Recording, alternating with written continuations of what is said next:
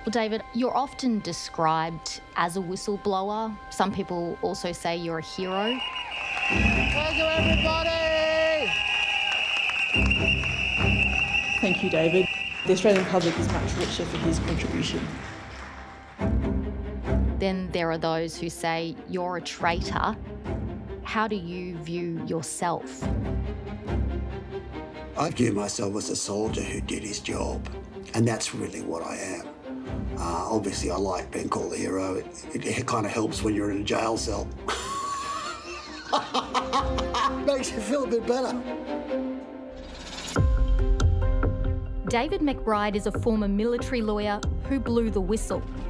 Today, I serve my country. He's celebrated for exposing war crimes in Afghanistan. And what's David McBride's crime? His crime is telling the truth about war crimes. But the truth is, that wasn't his intention. It was entirely the opposite. David McBride wanted to expose that our soldiers were being unfairly targeted, they were being unfairly investigated. It's a much greyer and murkier and messier story than people appreciate. Are you just someone who broke the law and got caught? I didn't sell the plans to the Chinese. It wasn't robbing a bank. I say I saw the government breaking the law. With his criminal trial shrouded in secrecy. Go camera, go away. Go away. Right, so they've just closed the court. Now there's a secret hearing taking place upstairs. This is the power of the Attorney General sitting in the middle of a courtroom, ready to gag everybody in a heartbeat. We go inside David McBride's high-stakes battle for vindication and ask, what is he really fighting for? I believe I'm still fighting for Australia. My enemies would say the same thing, but I believe I'm right, I believe they're wrong, and I'm still putting my life on the line for this country, just as my oath told me to do.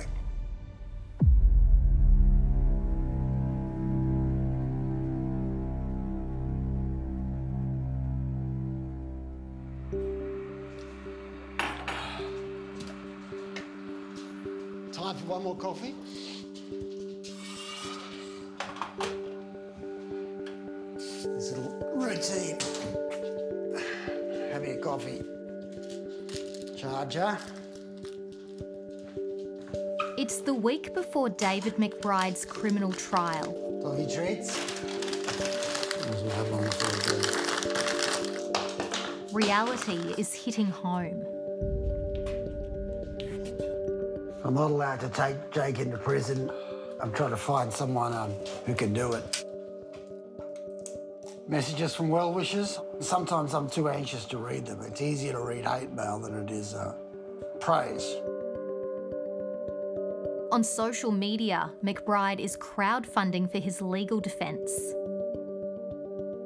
I'm asking for support from everyday Australians to give a small amount within your capacity to help my campaign.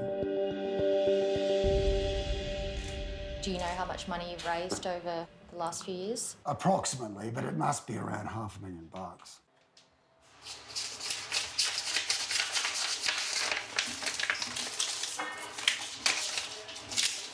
Important paperwork, Jake. Just remember to take that.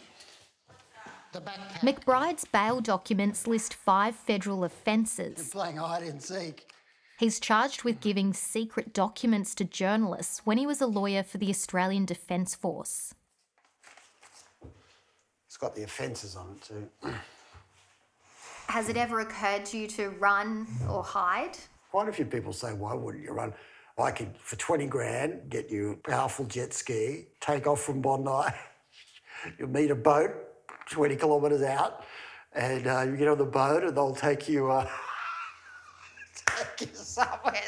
I don't want to spend the rest of my life on the run in a disguise like Tony Mockbull, but it's easy to talk tough when you're sitting in Paddington. See how you go inside a 6x4 cell, you know? Oh, look at their faces. You excited? They're very excited. You know something's happening. Yes. Prison is front of mind for McBride. If convicted, he faces years in jail. Left and then right. It's a confronting thought for his daughters Georgie and James and ex-wife Sarah, who stood by him since their separation 8 years ago. It's unusual. It's a very unusual situation, but we're best of mates. And when you believe in something strong enough, you'll keep fighting for it. I thought it might be a shortcut. It's been so many years of our life. Most of my childhood had the case in it. And the fact we've been through all the hardships of what the case has done with everyone, and he'd still go to jail, it would be like a loss. Yeah.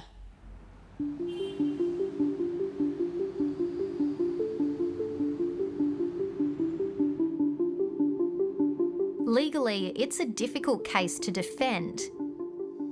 McBride has already admitted to police that he broke the law by revealing national secrets. His entire defence now rests on proving it was the right thing to do. There would be no such thing as whistleblowers. No. If they get up on this. Because how could you be a whistleblower? You'd be crucified. Mark Davis is the lead solicitor on the case. We assume that it's known what it means, right? But here we are, like 8 lawyers going, what does duty mean? I mean, it's really bloody... Well, I haven't got time. The case is being run under national security laws, which means there are heavy restrictions around the handling of evidence. It's bullshit that anything to do with national security. They use, and I know this because I used to be inside the system, they use this as a weapon to make it harder for defendants. Yeah, you guys will have to clear out because we're just going to go through the documents now, okay? And then you just literally can't see them, that's all. See you. See ya. Just close the door.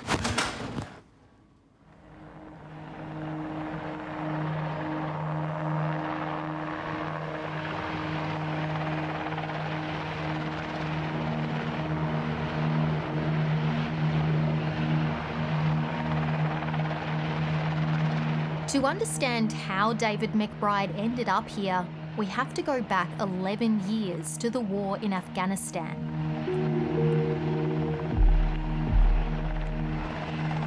McBride was on deployment as a lawyer with Australia's Special Forces. I loved my job at Special Forces. I thought it was the best job in the world. Rumours were escalating that war crimes were being committed by members of the SAS. We now know from an independent inquiry called the Brereton Report that there's credible information that 39 Afghans were unlawfully killed by 25 Australian soldiers.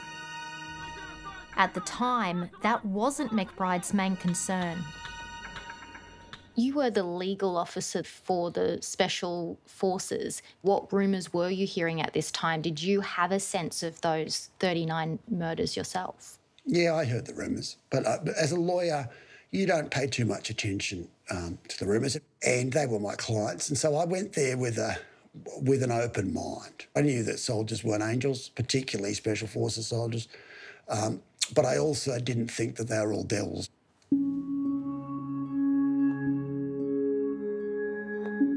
Back in 2013, the ADF decided to reinforce the rules of engagement to say soldiers can only shoot if they have a high degree of confidence a person is a threat. I made a complaint about it to say this could get soldiers killed because it had like a 7-step test for a soldier in a firefight with the Taliban as to when he could pull the trigger. And it was just a mess. And at the bottom it said, if you don't follow the 7-step test, basically, you'll be guilty of murder. McBride was outraged when the ADF launched investigations into incidents involving SAS soldiers that he considered to be lawful killings. You don't investigate innocent people in order to make up for the bad people. If there is political bullshit going on against soldiers, and it doesn't matter whether they're SAS or not, you need to stand up for it. He ended up putting his job on the line defending a corporal who shot a prisoner.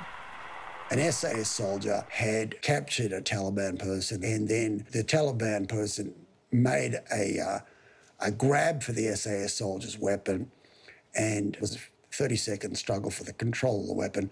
Eventually, the SAS guy got his finger on the trigger, pulled the trigger and shot the guy dead. And that's when I said, hang on, everything about this soldier's story looks right. But if you had heard the rumours, why take a stance on that particular investigation to say that this is not a war crime that warrants investigation? Well, you take a stand because it's the right thing to do.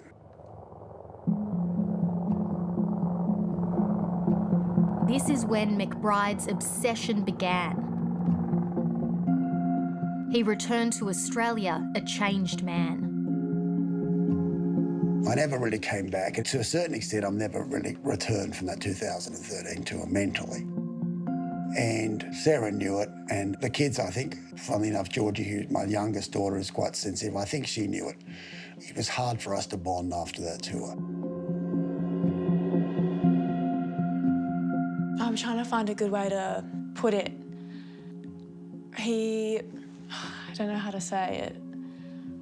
It's like, yeah, he becomes kind of in his own fairy world. That's what we call it. I think mentally it's very different for him. McBride started compiling an internal complaint about the ADF leadership and what he believed was the illegal investigation of SAS soldiers. I tried to let it slide for a while, but I was still boiling on the inside. I knew I was going to go to war against my own country. In his report, McBride described the investigation of 5 separate incidents as overzealous and driven by appearances. He printed off secret documents inside the Special Operations headquarters near Canberra and stored them at home. It took me many months, 6 months probably. But I was still angry about this issue, so I was drinking in order to deal with that anger, and I was probably doing half a bottle of vodka each day, built up to about 3/4 of a bottle of vodka every single day. And I wasn't sleeping much. I was on ADHD medication, which I was abusing to stay awake all night. I'd frequently stay in the office all night, but everything else in my life fell apart to try to put that complaint together. Were you concerned about him during that time? Absolutely, very concerned. It wasn't the Dave that I knew. There were times where I had to sit on suicide watch with him. I never expected to become a whistleblower. I was a true believer. But there comes a point when you see things which are just so wrong, you have to stand up.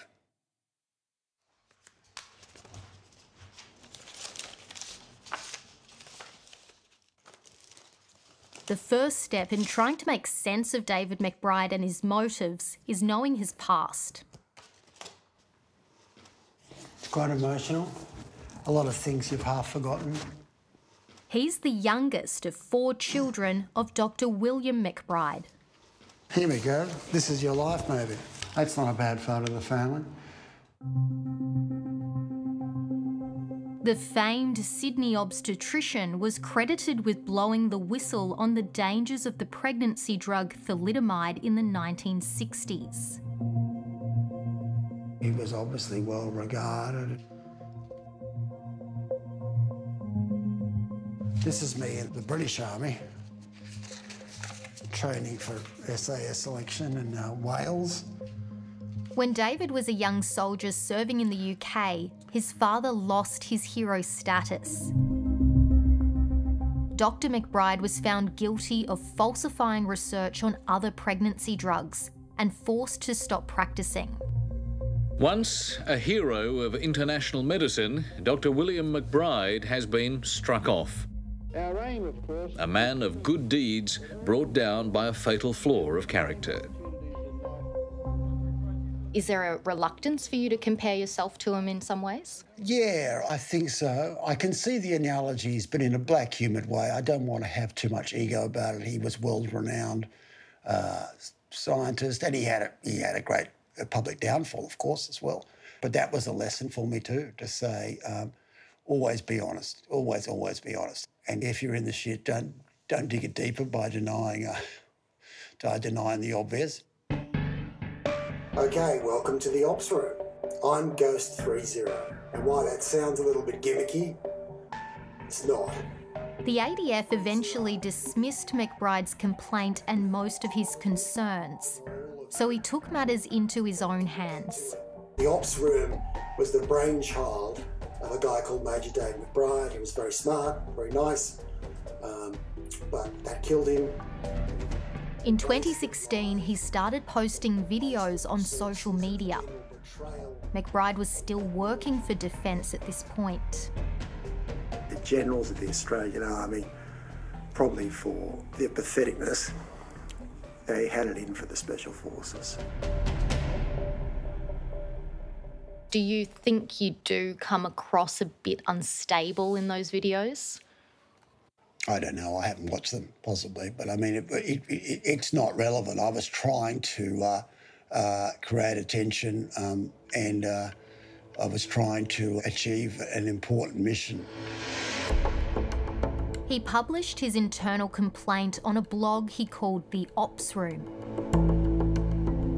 One of his grievances was the ADF's recruitment drive to increase the number of women.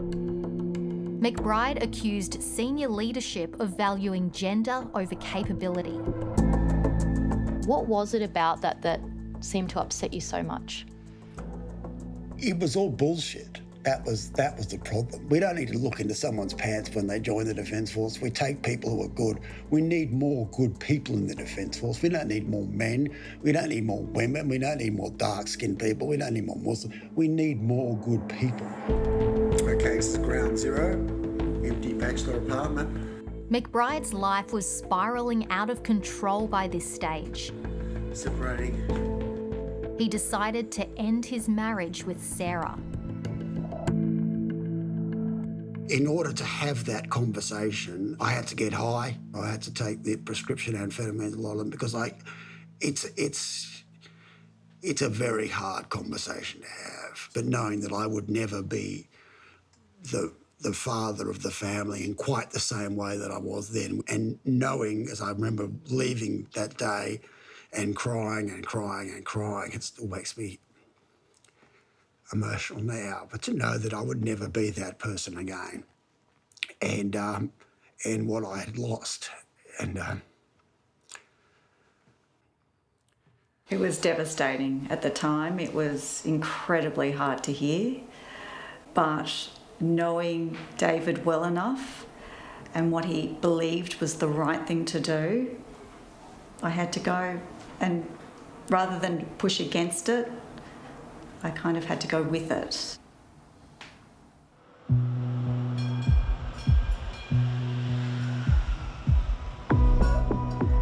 As McBride continued posting online, he drew the attention of a journalist.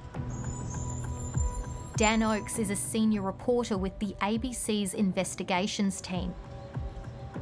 He's never spoken publicly about McBride being a source. Finally decided after all this time that it's important that people know the truth about what happened. It's a much greyer and murkier and messier story than people appreciate. And I guess, you know, in the end, that's what it comes down to. Let's go back to the beginning for a bit, because I want to understand how it was that you first came across David McBride. I believe that somebody pointed me towards a website that David McBride had put up. It was clear he had significant inside knowledge, significant experience in this field, and that, you know, quite obviously they had a gripe, and, you know, people who have gripes will talk to you. So that's just like ding, ding, ding for a journalist. Absolutely, yeah. And then it was, you know, a case of, how can I sit down with this guy and have a more extended chat? and we had a long talk about it, and I was prepared to give them secret documents. In doing so, I was risking jail myself. I already knew that, and that's how much I believed in it. I knew right from the beginning.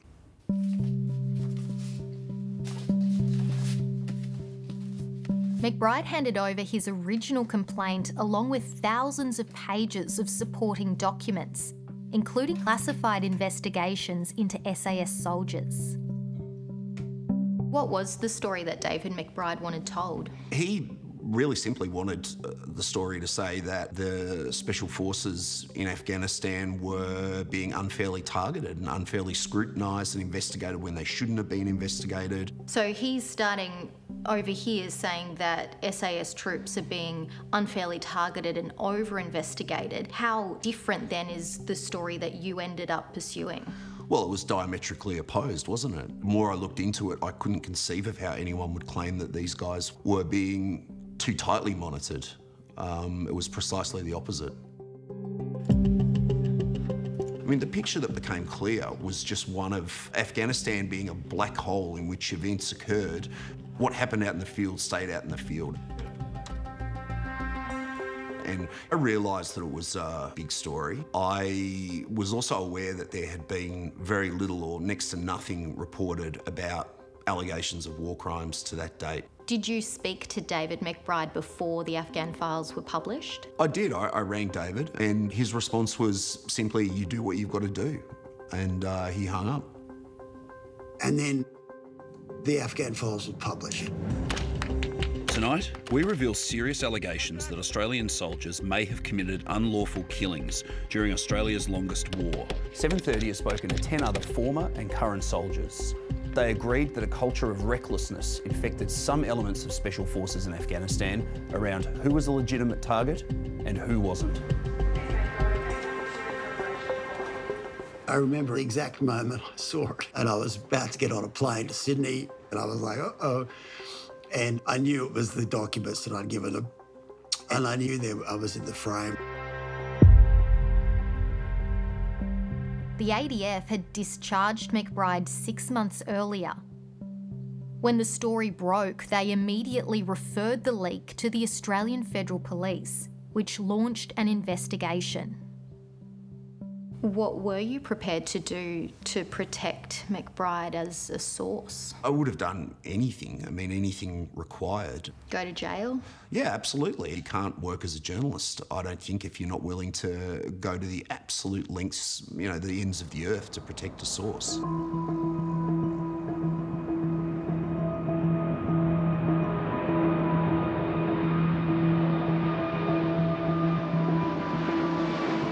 The police were closing in. McBride made the decision to flee to Spain, leaving behind his young family.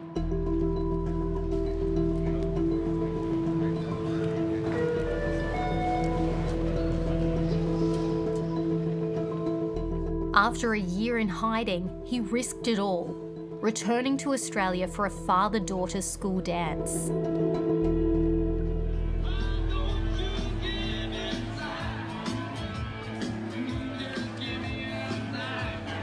I'm dancing with a couple of my friends in the crowd, and he comes up behind me and I just turn around.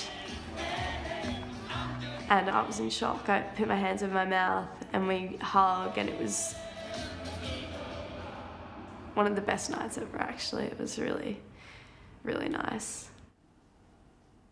He did not want to let his daughter down, whatever cost. And that's what then triggered the chain of events. Once he got back and I received the call that he'd been arrested. In a full confession to police, McBride admitted giving classified documents to Dan Oakes and the ABC. We received an email saying, essentially, this is the Federal Police, you're a suspect in a crime, I guess seeking our cooperation and asking if we would search our own systems for documents that they were looking for. And then, you know, I guess eventually they realised they were going to have to come in through the front door and search for it themselves.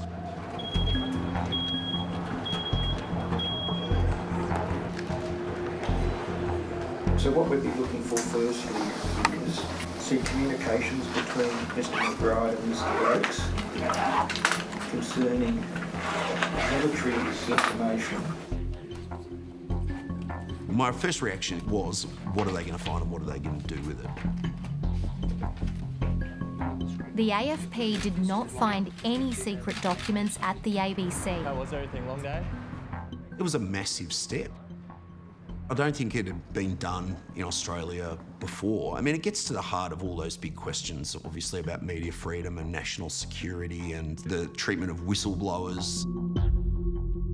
Prosecutors ultimately decided charging Dan Oakes was not in the public interest. They persisted with the case against David McBride. I was confronted with the prospect that I was going to walk away scot-free and David was going to be prosecuted. And for me, it was really, really difficult to deal with. It had a substantial effect on me.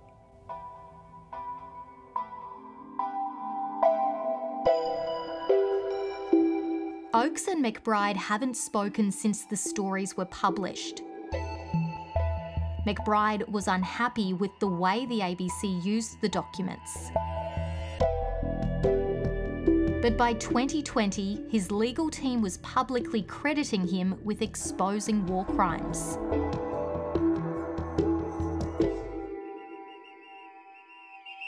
How about we all join them on the stage for a photo with our whistles and the whistle, 3 whistleblowers at the front. It's a narrative that media, politicians and human rights groups have since run with. Let's all do this tomorrow at the court for Dave. They've adopted him as a whistleblower and a martyr. And so I wouldn't say it's entirely down to him, but certainly the narrative that's been portrayed is not 100% correct. He never at any point, I believe, mentioned war crimes or showed any desire to uncover war crimes or have people punished for war crimes. Stand there and think of nothing. Do you think that he does deserve the public support? Oh, no, he does deserve it. I've got no question. I've got no question about David. That he made a significant difference in revealing the behaviour of Australian forces. He didn't mean to, though. That wasn't his intention. I don't think that's correct. It's apparent within the material, by the virtue of giving it, by the act of giving it, he wants someone to do something with it. And it's exactly what happened. So there's a duality to McBride. He's defending soldiers who are improperly accused of war crimes. What's wrong with that? I mean, that's a good thing. He should be proud of it. I'd act for him if that's all he did. Well, my jury whisperer says, don't wear a tie. These are my suits to win the jury over. One day, one the other day. A few days out from his trial, McBride is packing his bags for Canberra. These are socks from the kids. Ex-wife Sarah is helping him. You got to look like the everyman, but you're going to go down, you may as well go down looking good, I guess. Looks like Sarah's going to be repacking a lot of this. Yeah, she's going to do it again. She's going to do it properly. I'm very, very, very grateful to have her. Otherwise, I would not be here. Oh, I love you very much. No comments right now.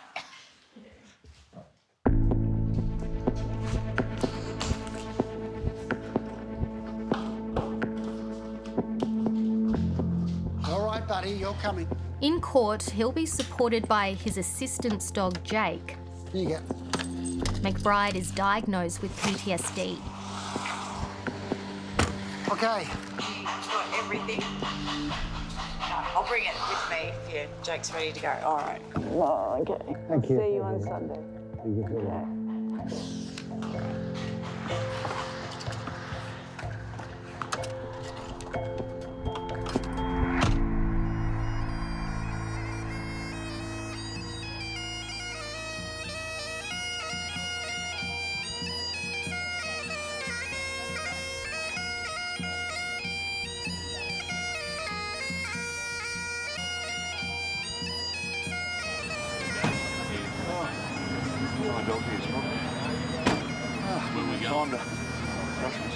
On the first day of McBride's criminal trial, his supporters are gathering outside court. Some of his biggest backers are high-profile whistleblowers themselves, who exposed corruption and wrongdoing. While I've still got a breath, and still got my legs working. I'm going to keep supporting David. They've been lobbying the federal government to stop McBride's prosecution, which has cost taxpayers millions. McBride arrives to a hero's welcome. Thank you, everybody! Thank you, everybody! Inside, he'll face prosecutors who deny he's a genuine whistleblower. Thank you, everybody. Thank you, everybody. You are part of my family. Right, keep going, David. We've got a minute, mate. Go. David, go. Today, I serve my country.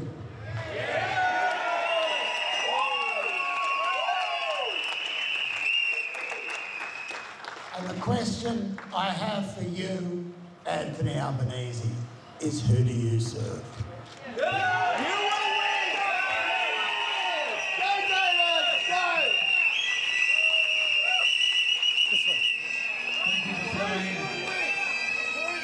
Camera, Matt.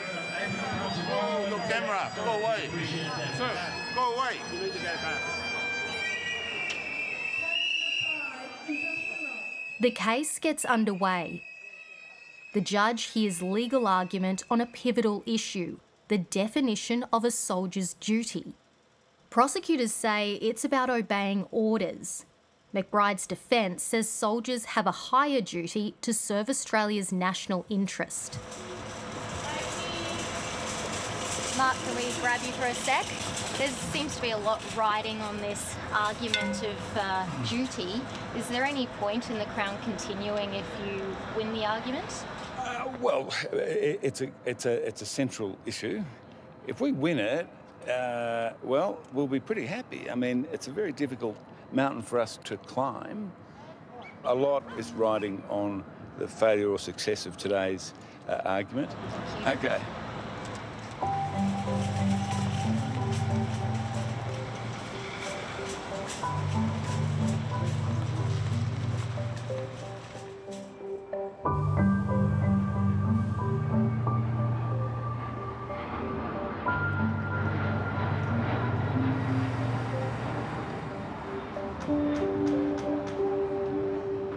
After 2 days of legal argument, it's finally D-Day for the definition of duty. Either way, I think the judge will be against us on the duty question. What kind of toll is this taking on you personally at this stage of things? I'm pretty strong. It's just about killed me, and there are plenty of people who wouldn't survive this. If I ended up being treated as a traitor and a pariah, it would be really effing hard for me to go on, I have to say. Today I feel all right. I'm looking forward to tell my full story, but there are times when I am really close. That's a lot to say out loud at this point. Yeah. But you've won my confidence, and I can, I don't mind sharing that with you. But yeah, no, I was close the other night. All right, thank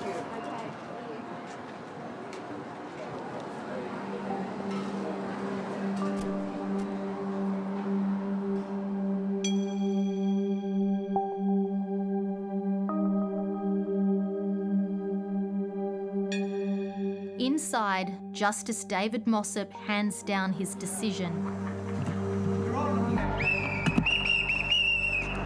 Not much happened. So just explain to me what happened in there. Well, the judge went through all our arguments yesterday to say, what does duty mean? And he downed them all, and he said duty just means to do what you're told by your superiors. There's no exceptions, there's no defence. His barristers have one last shot. They ask for leave to appeal the judge's decision the next day. But there's a bigger obstacle to McBride's defence, and it's playing out in secret under national security laws. Right, so they've just closed the court.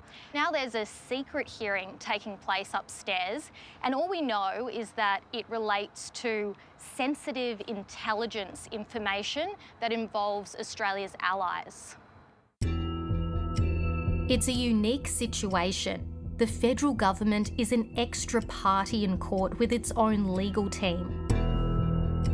They want to remove certain documents from the trial that McBride wants for his defence, claiming it's in the public interest to withhold the information. It's a secrecy provision where the government says you're not going to reveal that document in a courtroom. It's walking in, thief in the night, walking out.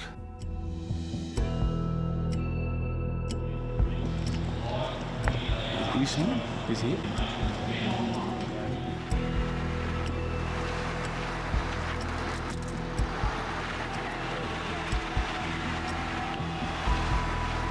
The following day, things go from bad to worse.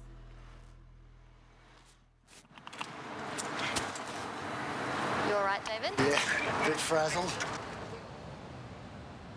McBride loses his bid to appeal the judge's ruling on the definition of duty. This means the jury will be told there are no exceptions to a soldier following orders. Something seems to be brewing. The secret hearing is still taking place upstairs, but David McBride and his senior legal team have now left court quite suddenly to have a meeting together. It seems like an emergency briefing of some kind, which suggests that there could be a dramatic turn of events this afternoon.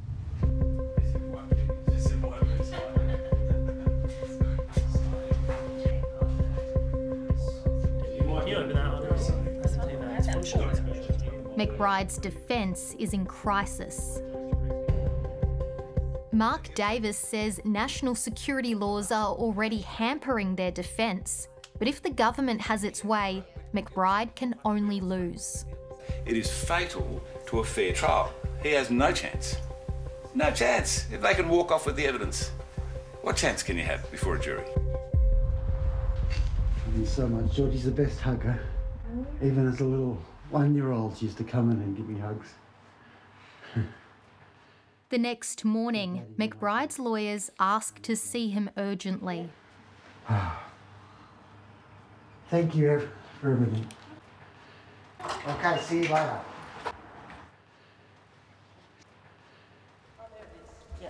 They couldn't say exactly on the phone, but it sounds like we're going to talk about a plea deal. I've always said I will never give up on this and I will never plead guilty. It may be, but that's what I have to do. Plead guilty, hold my head up high and say, well, if that's the law, that's the law.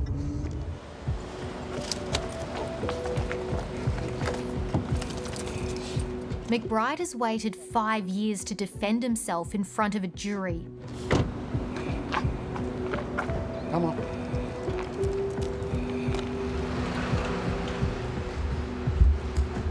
It could all be about to end before he even takes the stand. There it is. You look at us.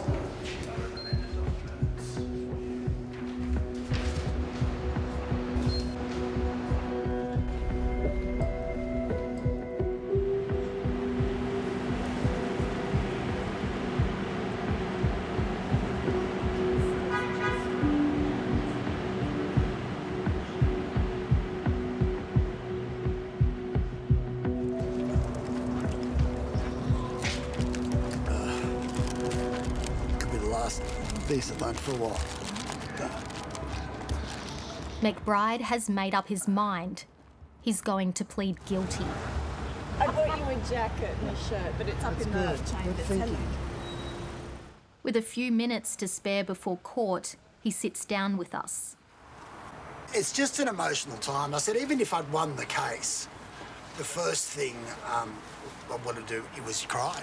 You hold the emotions down for as long as you possibly can, and whatever happens, whenever you change from one phase to another, emotion comes out, and then you sleep and you reset and you get charged, and then wake up and start on the next phase. Now, speaking of which, I've got to go across. Yes, Jake. Thanks, David. Thank you. We'll see you up there.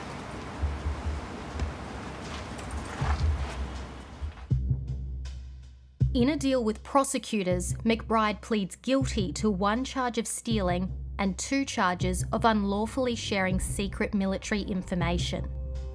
Mark Davis and David McBride. The judge upholds the federal government's bid to remove evidence from his defence. An extra burden today was that the Crown, the government, was given authority to bundle up evidence and run out the back door with it. They've taken it from us. He's no longer able to put it before a jury. That is a fatal blow. Makes it impossible for us realistically to go to trial. I'm not giving up hope. He's done the right thing. I've said that from the beginning. Truth and justice will prevail, and I'm incredibly proud of him, as are his 2 girls.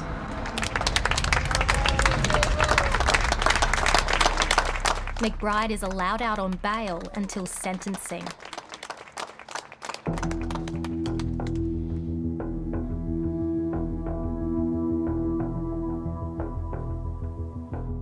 I will never back down from believing in that this was the right thing for him to do.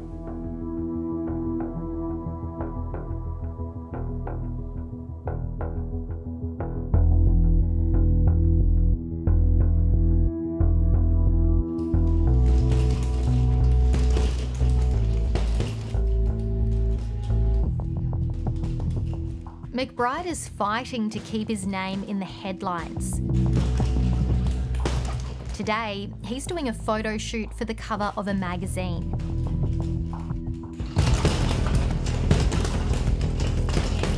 You do have to have a little bit of showmanship. You do have to get out there and spruik yourself. Some of it works, some of it doesn't. But if you want to win, you have to do it.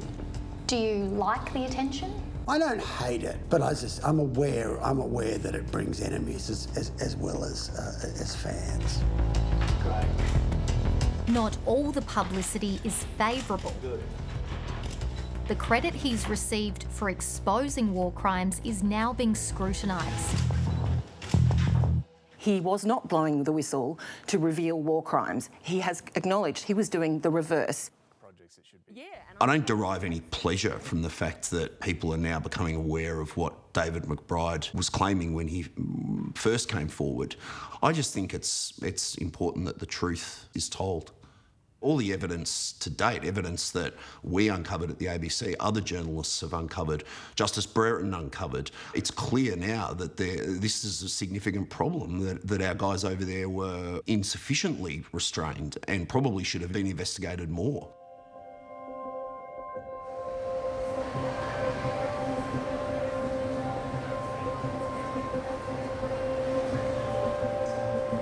Dan Oakes' reporting has come at a great personal cost. I don't like it when I see journalists becoming the story. I don't like it at all, and it's quite awkward sitting here discussing this. Look, it had a significant effect. It had a massive effect on me, mentally and morally, and even physically. You know, I became quite unrecognisable as the person that I was. And the people around me, really, they were the ones that paid the price for that. There you go. What triggered that aftermath for you? For me, it was always guilt and shame about what happened to David. David is the one that's going to pay the price for this, not me. Yeah, I don't think there's ever going to be a time where I don't feel some guilt and shame over the fact that that happened.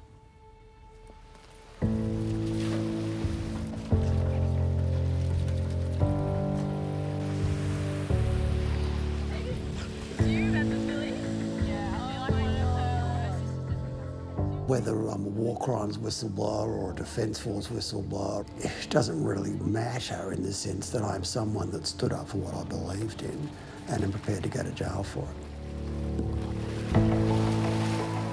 David McBride says he's never wavered in what he believes in.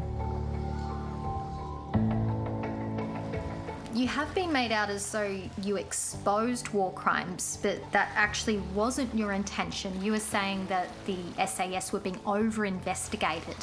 How do you respond to that kind of criticism? I've always been about the leadership. The war crimes were a symptom of that. I think they were a symptom of bad leadership. And the people in my sights have always been the generals. Certain parts of the media may have misunderstood what I stood up for, but if people don't understand me, that won't kill me.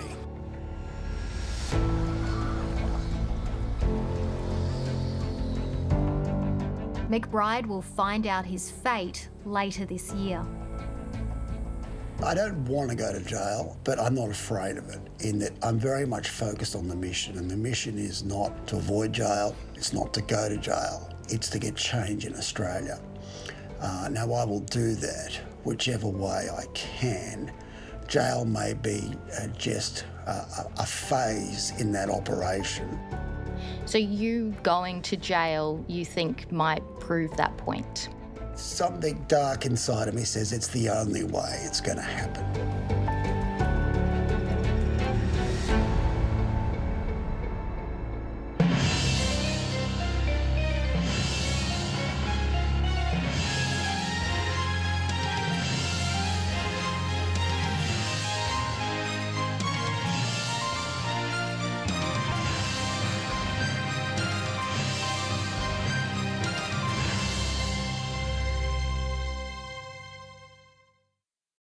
If this program has raised concerns for you, you can contact one of these services.